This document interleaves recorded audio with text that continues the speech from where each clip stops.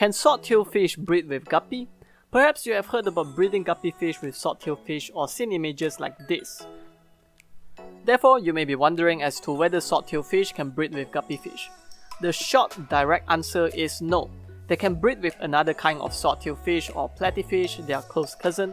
However, it is very unlikely for them to be able to breed with guppy fish since they are from different genera.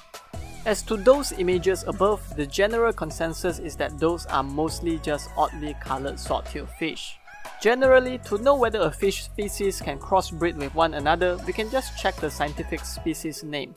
Platyfish is Scyphophorus spp, while swordtail fish is Scyphophorus helleri, which means they can breed with one another. There are some exceptions, but this general guide will give you a good indicator of what fish can crossbreed with one another.